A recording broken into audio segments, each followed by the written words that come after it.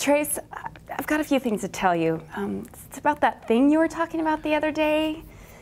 I know you might be a little bit embarrassed, but I think I found some answers for you. Oh, good.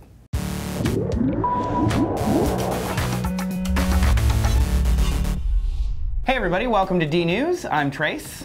And I'm Carin, and today we are talking about sperm. Little soldiers, swimming friends, faithful gametes. Well, not always. There are several lifestyle factors that can negatively affect sperm morphology. Now, the good news is that since you males are constantly whipping up new batches of the stuff, it's possible for them to reverse some damage that's already been done. Damage? Oh, I gotta make a call.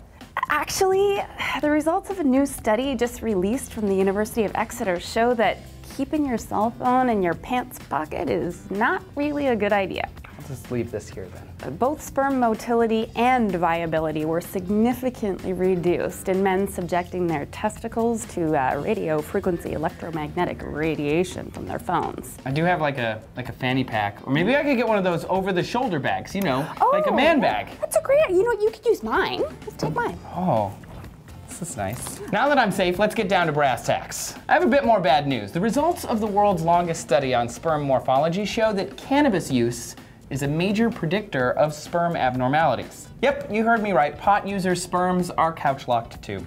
Researchers took sperm from almost 2,000 British dudes and examined it. It turns out that the males with funky ejaculates were more than twice as likely to have used cannabis in the last 3 months prior to getting their rocks off. Now, the good news is the research didn't find any correlation between cigarette smoking, alcohol consumption, or the type of underwear worn by the study subjects. Oh, good. Hang on, let me make another call. Yeah, you know, I still want those.